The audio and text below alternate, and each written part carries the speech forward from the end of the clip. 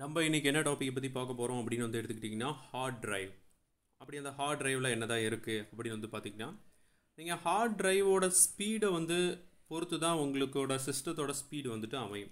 Heart டிரைவோட speed எதை வச்சு வந்து அவங்க டிசைட் பண்ணுவாங்க அப்படின்னு கேட்டுக்கிட்டிங்கன்னா ஆர்பிஎம், ரொட்டேஷன் பர் மினிட் அப்படிம்பாங்க. அதாவது இந்த டிஸ்க் இருக்குது தெரியுங்களா, இந்த டிஸ்கோட ஹெட்டில் வந்து பார்த்திங்கன்னா அதாவது லேசர் வந்துட்டு இருக்கும். அந்த லேசர் தான் வந்து பார்த்திங்கன்னா இந்த டிஸ்கில் வந்து உங்களோட டேட்டாஸை ஒன்ஸ் அண்ட் ஜீரோஸாக வந்து ரைட் பண்ணும். ஓகே, ஒன்ஸ் அண்ட் ஜீரோஸாக வந்து ரைட் பண்ணும். அந்த டிஸ்கில் வந்து பார்த்திங்கன்னா ட்ராக்கு, செக்டார் அப்படின்னு ரெண்டாக வந்து பிரிச்சுருப்பாங்க. ஓகேங்களா, அந்த ட்ராக், செக்டார் எல்லாம் எதுக்காக அப்படின்னு வந்து கேட்டுட்டிங்கன்னா இந்த டிஸ்கில் வந்து இந்த ஒன்ஸ் அண்ட் ஜீரோஸும் உங்களோட டேட்டாவை வந்து ஸ்டோர் பண்ணி வச்சுப்பாங்க. இப்போ எனக்கு எதனாச்சும் ஒரு டேட்டா வந்து தேவைப்படுது அப்படின்னு வச்சுக்கோங்க, அதாவது சிபியூக்கு ஒரு டேட்டா வந்து தேவைப்படுது அப்படிங்கும் பொழுது யார்கிட்ட வந்து ஃபஸ்ட்டு கேட்பாங்கன்னா ரேம் கிட்ட வந்து கேட்பாங்க. ரேம் அவங்க யார்கிட்ட கேட்பாங்கன்னா ஹார்ட் டிரைவ்கிட்ட கேட்பாங்க. முதல் தடவை மட்டும் ரேமில் வந்து இப்போ நீங்கள் முதல் தடவை ஒரு டேட்டாவை ஆக்சஸ் பண்ணுறீங்க அப்படிங்கும்பொழுது ரேமில் அந்த டேட்டா இருக்காது. அது எங்கேருந்து போய் எடுத்துகிட்டு வந்துக்கோம்னா ஹார்ட் டிரைவில் போய் எடுத்துகிட்டு வரும். ஓகேங்களா, அப்போ அந்த டேட்டா வந்து எங்கே போய் ஸ்டோர் ஆகிருக்கும்னா ரேமில் போய் ஸ்டோர் ஆகிருக்கும்.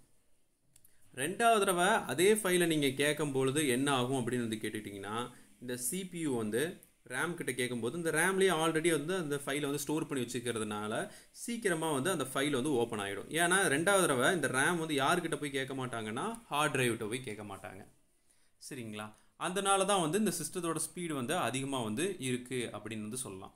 அப்போ மொதல் தடவை நான் போய் கேட்க போகிறேன், ஆனால் அந்த மொதல் தடவையே வந்துட்டு எனக்கு குயிக்காக வந்து எனக்கு ப்ராசஸ் வந்து ஆகணும், சீக்கிரமாக வந்து எடுக்கணும் அப்படின்னா இதோட ரொட்டேஷன் பர் மினிட், அதாவது நீங்கள் ஒரு டேட்டா கேட்கும் பொழுது அது என்ன ஆகும் அப்படின்னு வந்து கேட்டுக்கிட்டிங்கன்னா ரேம் வந்து யார்கிட்ட கேட்பாங்கன்னு சொல்லியிருந்தேன், ஹார்ட் டிரைவ்கிட்ட கேட்கும்போது அந்த ஹார்ட் டிரைவில் இருக்கிற அந்த டிஸ்க் வந்து ரொட்டேட் ஆகும்.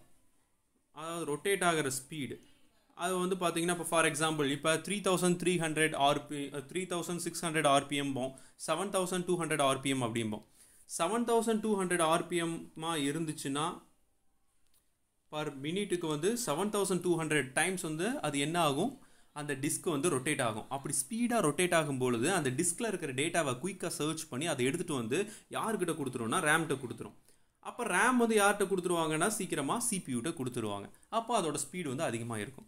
இதே ரேமோட ஸ்பீடு வெறும் 3200 ஆர்பிஎம் மட்டும் தான் இருக்குது. ஒரு மினிட்டுக்கு வந்து 3200 ரொட்டேஷன் பர் மினிட் தான் வந்துட்டு அது வந்து 3200 டைம்ஸ் அது ரொட்டேட் ஆகும் அப்படிங்கிற மாதிரி இருந்துச்சுன்னா இன்னும் அதாவது சிபியூ ஒரு டேட்டா கேட்ட உடனேயே அந்த ஹார்ட் டிஸ்கில் இருந்து அந்த டேட்டாவை ரேமால் எடுக்க முடியாது. ஏன்னா அது மெல்லமாக சுற்றுறதுனால அதில் இருந்த டேட்டாஸை வந்து உங்களால்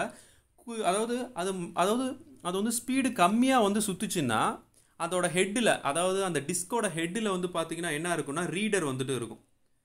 அதாவது என்ன ரீடர் அப்படின்னு வந்து சொல்லலாம்னா அதில் இருக்க டேட்டாஸை ரீட் பண்ணுற ரீடர் வந்து இருக்கும். அதுக்கு மேலே அந்த டிஸ்க்கு மேலே வந்துட்டு இருக்கும். அந்த ரீடர் வந்து இது குயிக்காக சுற்றுனுச்சுன்னா அது அந்த டிஸ்கில் இருக்கிற டேட்டாவை அது குயிக்காக வந்து ரீட் பண்ணிடும். அது வந்து ரொம்ப ஸ்லோவாக சுற்றுச்சுன்னா இதனால் அதில் இருக்கிற டேட்டாவை வந்து குயிக்காக ரீட் பண்ண முடியாது. ஸோ டேட்டாவை ஆக்சஸ் பண்ணுறதுக்கு ரொம்ப டைம் வந்து எடுத்துக்கும். அப்போ இதுவே ஹார்ட் டிஸ்க்லேருந்து ஒரு டேட்டாவை எடுக்கிறதுக்கு எனக்கு ரொம்ப டைம் ஆனிச்சுன்னா என்னால் வந்து குயிக்காக அந்த வேலையை வந்து செய்ய முடியாது. ஸோ அதனால் கொஞ்சம் டிலே வந்து அக்கறாகும். அதாவது ஹார்ட் டிஸ்க்லேருந்து ரேமுக்கு அந்த டேட்டா மூவ் ஆகிறதுக்கே வந்து டைம் வந்து எடுத்துக்கிச்சு அப்படிங்கும் பொழுது அதனால ரேம் வந்து அதுக்கப்புறமேட்டு தான் சிபியூக்கு கொடுப்பாங்க. அப்போ இந்த பிளேஸில் டிலே வந்து அக்கறாகும். Okay, so rotation per minute வந்து அதிகமாக வந்து இருந்தால் தான் அந்த ஹார்ட் டிரைவில் இருந்து குயிக்காக சிபியூவால் டேட்டாவை ஆக்சஸ் பண்ண முடியும். அப்போ சிஸ்டமும் வந்து ஸ்பீடாக இருக்கும்.